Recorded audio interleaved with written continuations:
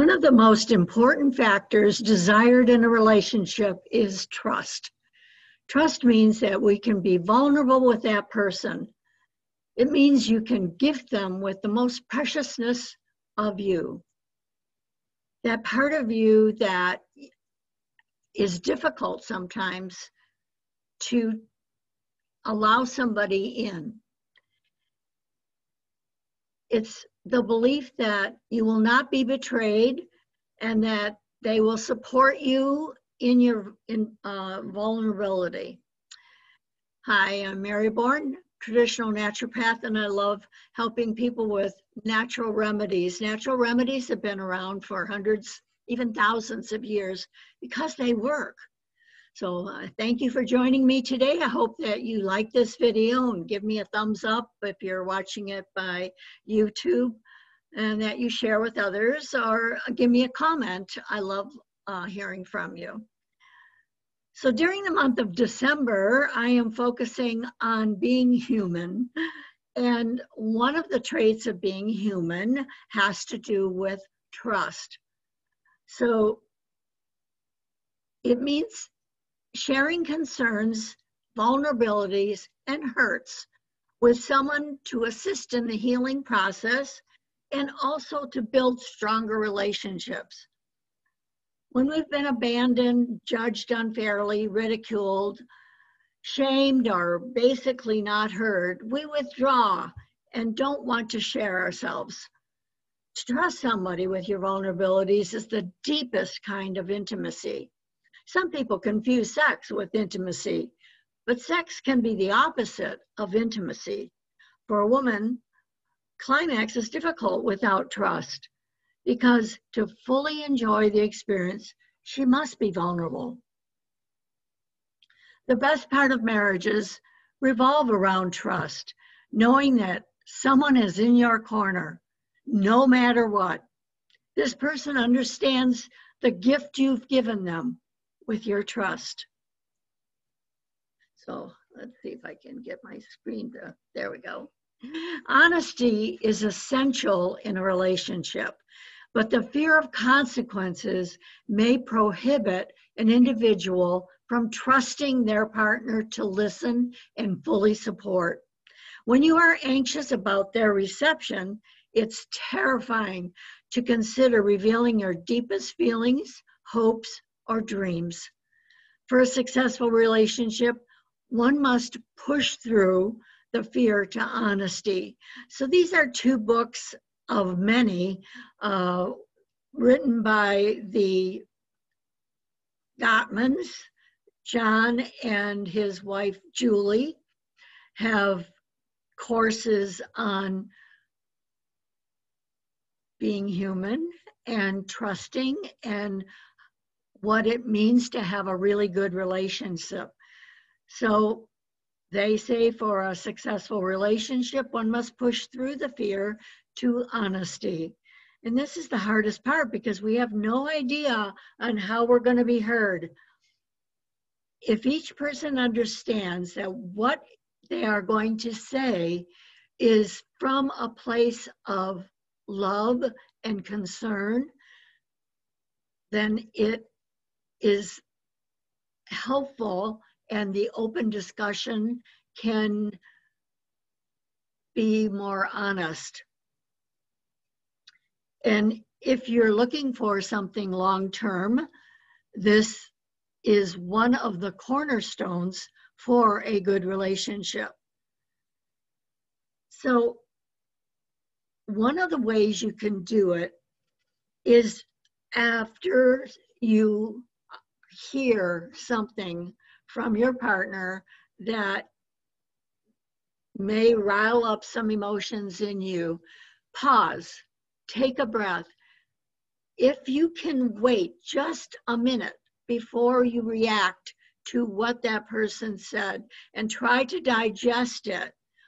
And on the other hand, if you're telling somebody something of importance and divulging something in confidence to that person, allow them the time to digest what you've given them. You've lived with this for a certain amount of time, and that person is just now being exposed to this. And it may take them a few minutes. So allow them, be gracious in allowing them the time it takes. To avoid all hurt is impossible. So both parties must be attuned to having meaningful sharing.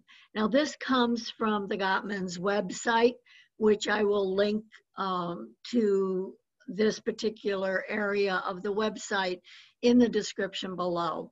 But they call this attunement. So in other words, be aware of that person's attitude. If somebody's had a hard day, it is not the right time to hit them with something that is of importance to you.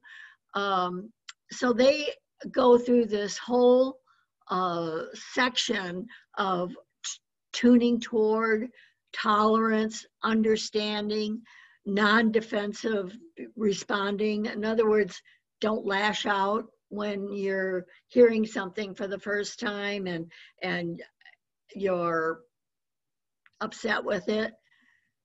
And then to have empathy, to make sure that that person understands that what they've shared with you is a gift of confidence, and both parties must be willing to come from a place of love and concern for that other person. You just simply don't want to blurt out whatever it is that you want to share with that person and not understand the circumstances of what that person is dealing with. So another author that I really, really like, she has a lot of videos. Then you can go to her website, BrenéBrown.com, and there's links to the different lectures that she's given. But she has something called Braving the Wilderness. So braving is an acronym, and it stands for, B is for boundaries. And boundaries mean, can I trust you to be clear about what is okay and not okay in this relationship? In other words, it's a bond between two people. Can I trust you to understand and respect my boundaries? Are you willing to say no and respect my need to say no sometimes? Because yes isn't always the answer. No may have to be, or maybe for now, or no for now. So it's all about creating this trust atmosphere, and boundaries are the first thing that have to be considered. Both you and the person that you have a relationship with have set boundaries, that what is okay with you may not be okay with them, and understanding where they come from is important in relationships. And that's how you build trust, is that you know, okay, this is not okay with them, and this is not an area I cross with them. For example, some people don't like to be kidded about their hair. So you understand this is a sensitive boundary for that person, and you don't cross it. If you respect that person, you simply don't cross that boundary. Maybe they have issues. Maybe they've been teased a lot when they were younger. Now, the second one is R. R for reliability. Will you follow through and do what you say you're going to do? This is huge, because in order to establish trust, you must be able to rely on that person. And if you can't, you need to question whether this relationship is really where you want to go. And sometimes we say, well, I'm okay with that. But think of the long term. If you want a relationship like a marriage, do you want that as a long-term thing that you can't rely on that person? It's really not going to work very well if that's what you have to keep saying to yourself, oh, this is who he is. Oh, I'm okay with that. Or maybe it's something like the person's never on time. They're never on time. If you're okay with that person never being on time or that being an issue, you really need to make sure in your heart that you're really okay with that and not be mad at that person every time they're not on time. Maybe they can make an effort to be more on time. Maybe they can seek help in a professional way. That time management is a thing that they have struggled with. And so there may be a need for professional help in that. But you need to be able to count on each other. When things are tough, they're the person you want to be able to go to and trust that they're going to be consistently there for you. And the A is accountability. Can I trust that when you make a mistake, that you will own it, that you will say, I'm sorry, that was wrong, and I will try to do better, or that you will somehow make it better. You apologize with meaning and you make amends. That's what accountability is about. And am I willing to hold myself accountable for the mistakes I make? You know what? We're human. That's part of being human, is that we make mistakes. That's really one of the ways we learn, is by making mistakes. But when we make a mistake that harms another person, that's when accountability comes in. Don't blame somebody else or something else or whatever. Take the responsibility of your part in whatever happened. V is vault. Now, vault is not like jump vault. Vault is something you hold sacred. So somebody tells you something in confidence and they're asking you, please don't tell anybody else. That's a vault. And there are times when you're in a relationship and somebody else has put something in your vault. The person you're in a relationship with must understand that this is a confidence in your vault that you have not the ability to share with them at this time. And they should be okay with that.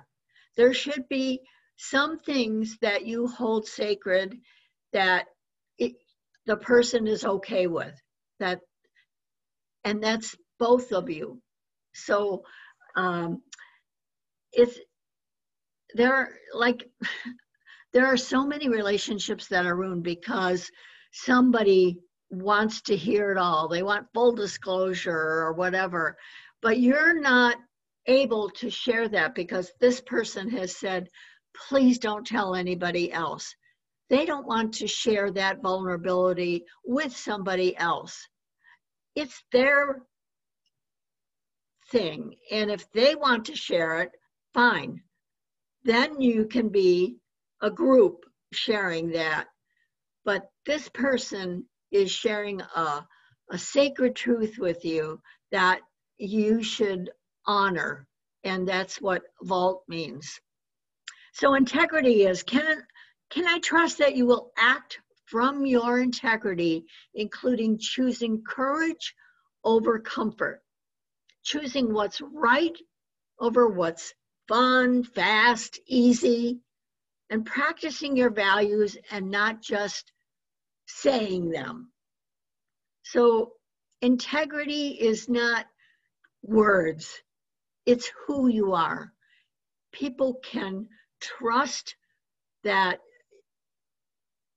what you say is true and honest, and that you're not just spouting something or then later on saying, I was just joking. No, that's not acceptable behavior in a relationship if you want trust to be a cornerstone. So N is non-judgment.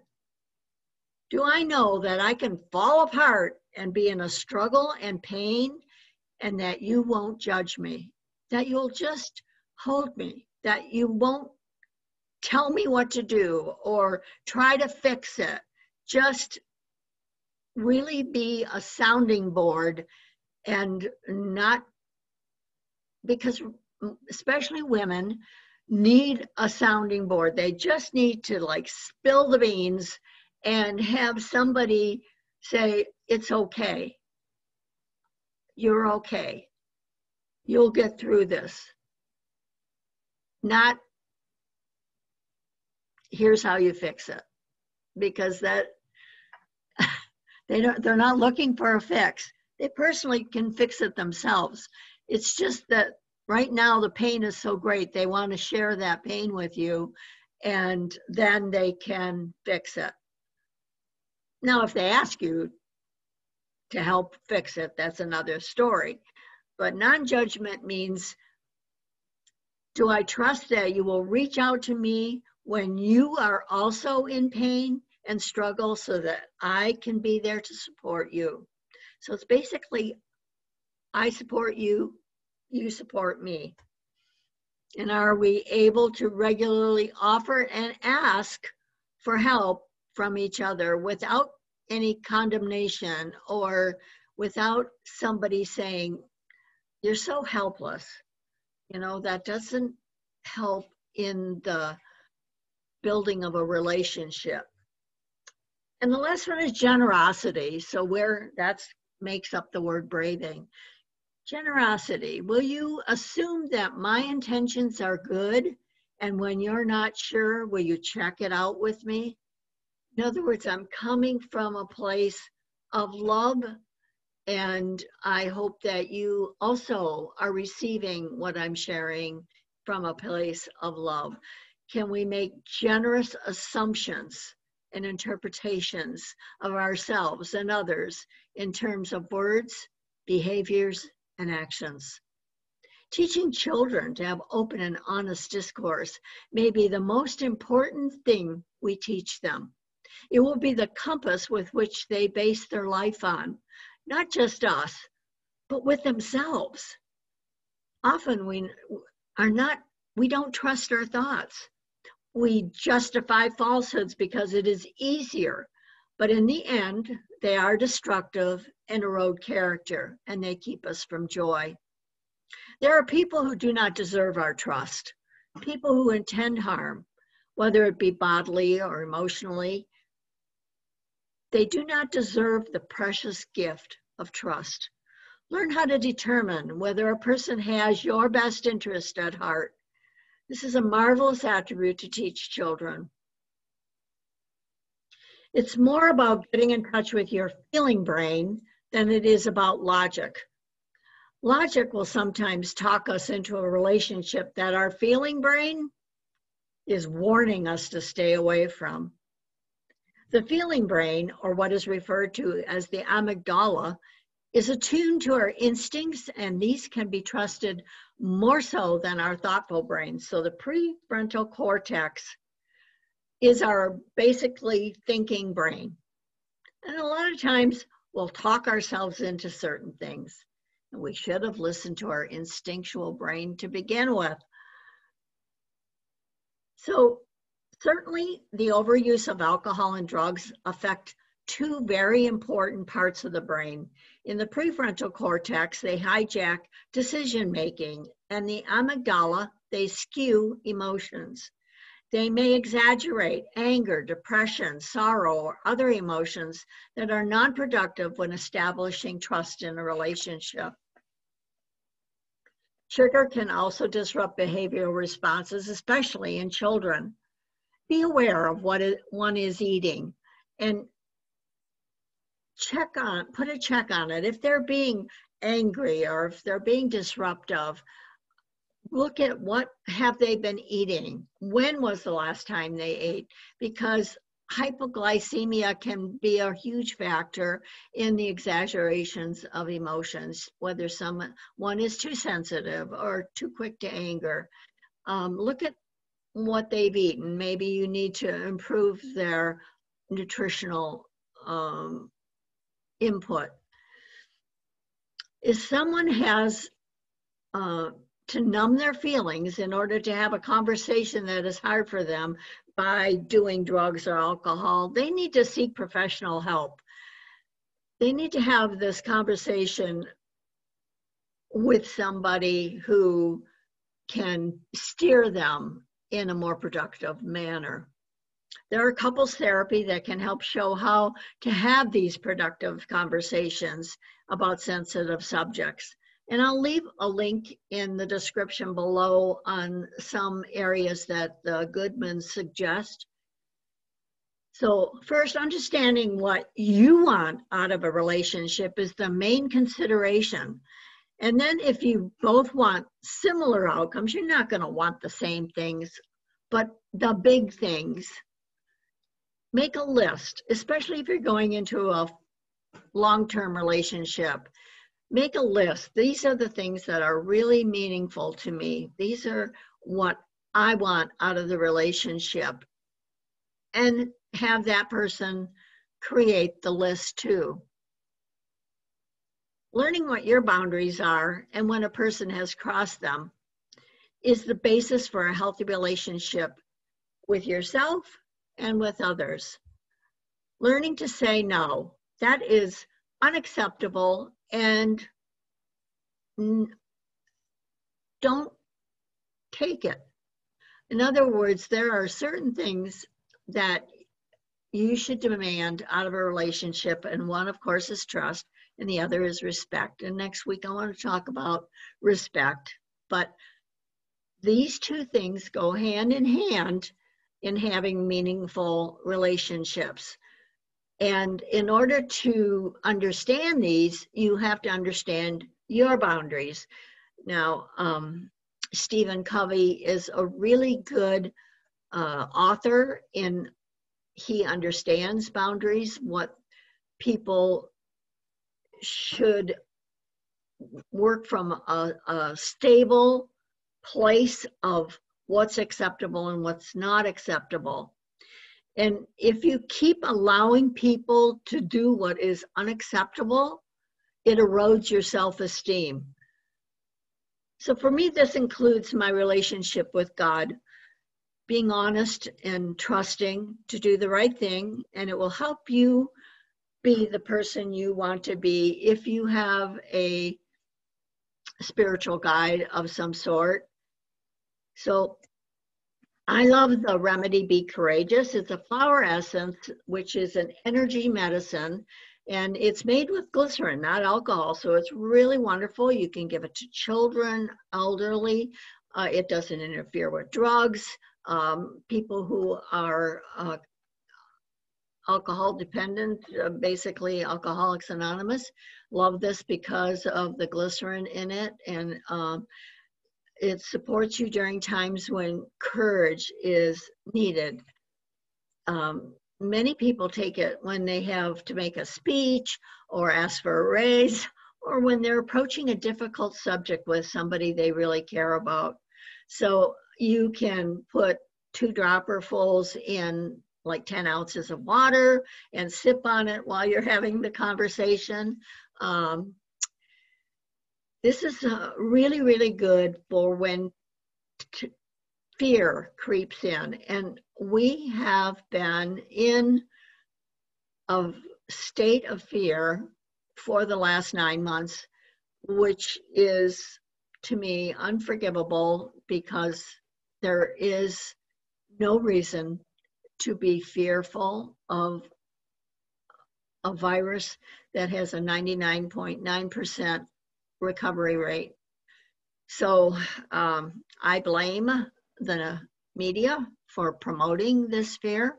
I blame our government for the mishandling of how things have gone. And I've done videos on supporting the immune system and how you can protect yourself and possibly get rid of this fear. So I'm going to leave you today with a lovely message from Stephen Covey. And he says, if you want to be trusted, be trustworthy. So like this video, share, comment, and subscribe. You can click on the little bell and it will let you know when the next time I do a presentation, which is about once a week. And be sure to check out the description below for the links that I've mentioned. And make this a fabulous day. And I hope that the week is also a wonderful week for you. So for the health of it, this is Dr. Mary, and keep trusting those who deserve your trust.